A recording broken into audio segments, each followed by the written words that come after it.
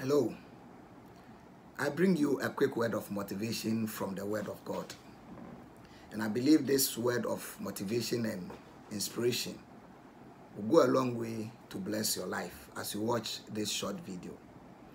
Now, the Bible in the book of Genesis chapter 1 verse number 2 says that, "And the earth was without form and void, and darkness was upon the face of the deep, and the Spirit of the Lord moved upon the face of the waters." And so we look at three negative things that happened to the earth. Number one, it was without form. It means that it was shapeless. And it was void. It means that it was empty. And darkness was also upon the face of the earth. And so it means that nothing seems to work. Everything was in a chaotic situation. Everything was in a confused state. But there is one thing that the Bible said, that in the midst of the confusion, in the midst of the shapeless, the formless, the void, the emptiness, and the darkness, the Spirit of the Lord still moved upon the face of the waters.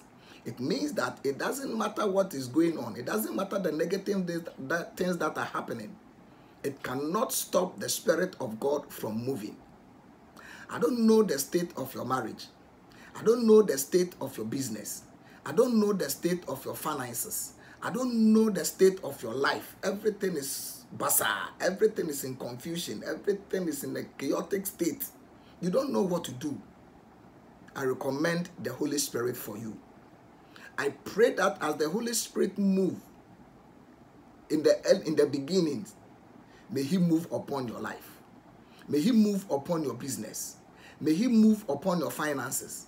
May He move upon your marriage. I know that when there is a move of the Spirit, things will begin to take shape. And I pray that you have a fellowship with the Holy Spirit, that the Holy Spirit will help you. Don't give up yet. Don't lose hope yet. Don't think that everything is over. Allow the Holy Spirit to move. Pray and ask the Holy Spirit to take over your life, to take over your marriage, to take over your business, to take over your finances. Whatever you are engaged in, whatever you are doing, that you have come to a crossroad that you don't know what to do, may the Holy Spirit move upon you. You are in debt. May the Holy Spirit move upon your debt. May you be able to come to a place to yield yourself to the Holy Spirit and say, "Holy Spirit, I surrender to you." He will come in and He will move, direct you, and teach you what you have to do.